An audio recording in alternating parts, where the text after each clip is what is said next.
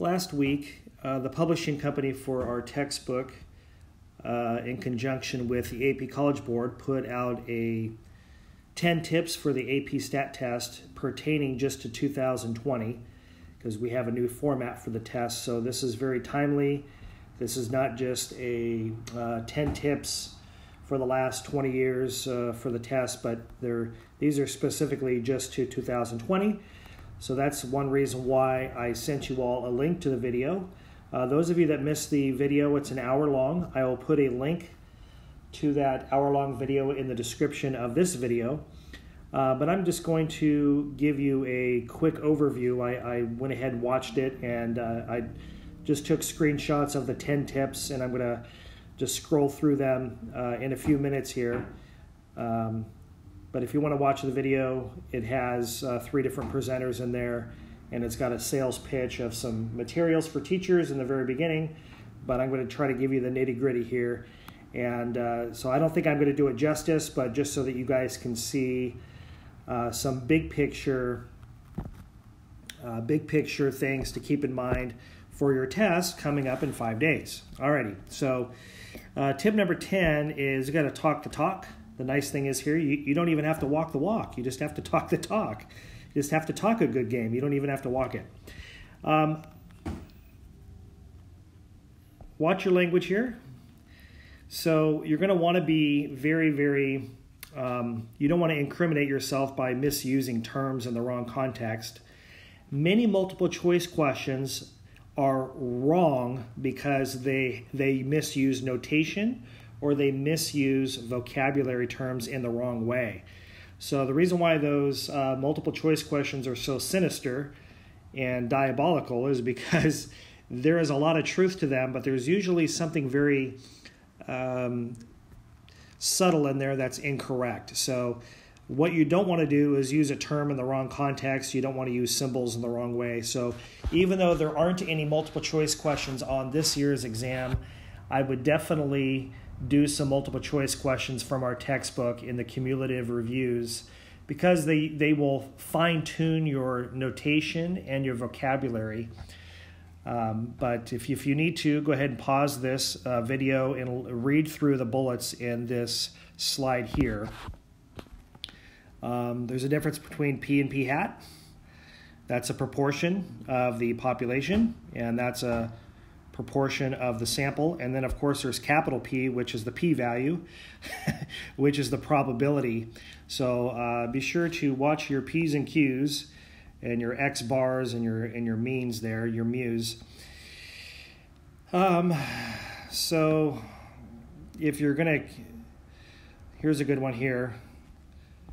Avoid using confounding, biased, and skews as a synonym for a bad measure. Okay, you don't want to. If it's bad, you're going to say bad.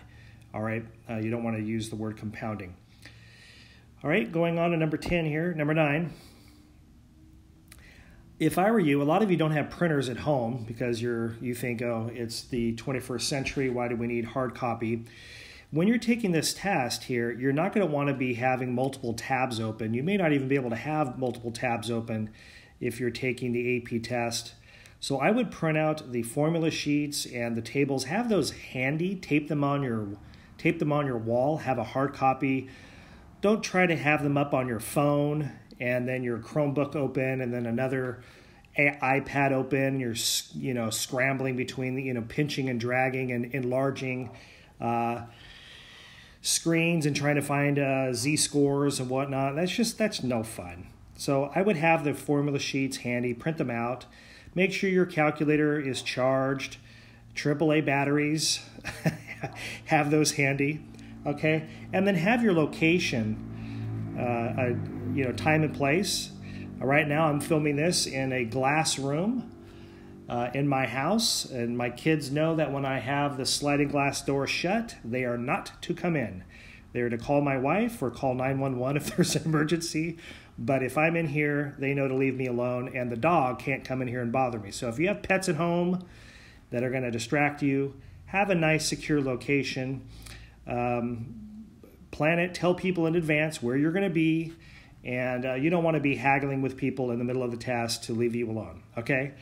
And I would try not to use your cell phone, have that, you don't want Twitter to be going off if you guys still use Twitter or Instagram. You don't want to be telling your friends, oh, I'm taking an AP test, or you don't want to be dealing with your phone. So just make sure you set yourself up for success, and you cannot afford distractions. You have 45 minutes to do this AP test this year, okay? So do what you can ahead of time to put yourself in a really good position to not waste these precious minutes on shutting the dog up, getting your little sister out of your room, those kinds of things. So I'd say this is a big one, okay? This is a big one. Number 8, I apologize. A couple of weeks ago, I said that there are going to be 5 frappies. There's really only 2. There's 2 free response questions, and they're going to give you 1 question at a time. 25 minutes is the first one, and you'll have 5 minutes to upload your work, your scratch work. And then question number 2, you'll have 15 minutes. So I'm guessing they are going to be free response questions. Obviously, that's what it says, but they're going to be multiple parts, maybe 8 or 9 parts to each question, and anywhere from probability to inference all the way down to describe the distribution, which means you got to remember your socks. When they say describe the distribution, you're not going to use your own vocabulary. You're going to be using, socks. Spread, outliers, spread. I already said that one. Spread, center, and shape. Okay? Number 9.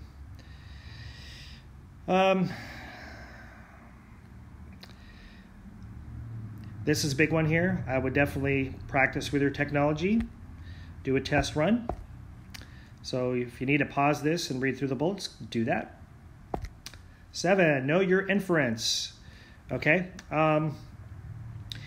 In the last couple months in this class, I've been trying to teach you guys remotely how to do 4 different hypothesis testing. Okay, you got a 1 sample P, a 1 sample for mu, a 2 sample for P, 2 sample for mu. Okay, that's chapters section 9.2, section 9.3, section 10.1, and section 10.2. Those are inference tests, okay? They are taking off chi-square this year, and there's actually 3 different chi-square tests, and then there's a test for regression. So there usually is about 10 inference tests. This test is really going to primarily focus on 4. Confidence intervals are not a hypothesis test, but you can make inferences based upon confidence intervals. But we're really focusing on those 4 that I mentioned at the beginning. 2 sample and 1 sample, 2 of each type. I'm guessing they're going to address at least 2 of those. And what you don't want to do is read the question and try to figure out what type of hypothesis test it is. Wouldn't it be nice if you read the question and within 15 seconds you know that it is a 2 sample test for means? That right there, you can look at your formula sheet. You can have that handy. You can get your conditions ready, because there's lots of conditions and you don't want to be using the wrong conditions in the wrong context. That is not good.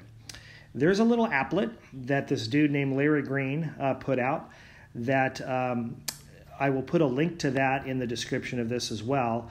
And what you do is you just check the inference situations you want, and then it randomly generates scenarios, and it asks you to identify the setting. That's all you're doing. You're not doing a full-blown hypothesis test. All you're doing is saying this is this type of test. And I heard from Josh Tabor, who's on the committee for this test. He said you're most likely this year not going to be doing a full-blown state plan do conclude for any of the questions, but you may be, for example, just do the conclusion. They may give you the test statistic, the t value, and they may give you the p value and just ask you to make a conclusion. Or they may ask you to just state the hypotheses. So be prepared to do any one of these 4 things. You may not be able to have to do all 4 steps, because as you know, a hypothesis test alone, sometimes the questions take 10 minutes to get through. It may just ask you to check a condition. So be prepared to just do one part of that. All right. Do not give a naked answer. Don't just say my p-value is 0.04. Make sure you always interpret your answers in context. We've been harping on it all year long. Hopefully the textbook has trained you to not only give the correct numerical answer, but make explanations in context, okay? 3, focus on statistical thinking, okay? This year, don't worry about calculator techniques like binom, CDF, PDF, all those kinds of things. Just focus on interpretation of your answers. That's what they're most concerned with this year, not number crunching. Be able to interpret things and apply them and make conclusions and have meaning to your answers rather than just calculating things, okay? So I have a hunch you're going to be given a lot of numerical answers, and you're going to have to interpret. Don't write too much, okay? Only do what's being asked to do, okay? So answer the question in context and then move on. Don't argue with the question writers. Apparently in the past they've had notes written to the questions saying, how can you collect a sample of 710 ducks?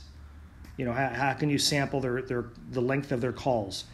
Don't talk about the validity of the question. I don't think that's going to be a problem unless you guys want to be argumentative for argumentative's sake, but just don't do that. 2, read the question, answer the question. Okay, make sure you read the question because sometimes in our textbook they'll itemize, they'll say part A, find the answer, interpret the answer. However, you're not going to be itemized. You're not going to have things itemized for you necessarily. It may ask you in a narrative format, find and interpret. Find and interpret, okay? So in that case, a lot of students, they go ahead and find the answer, but then they don't interpret it. So don't rely upon being asked itemized in an itemized fashion to find the answer.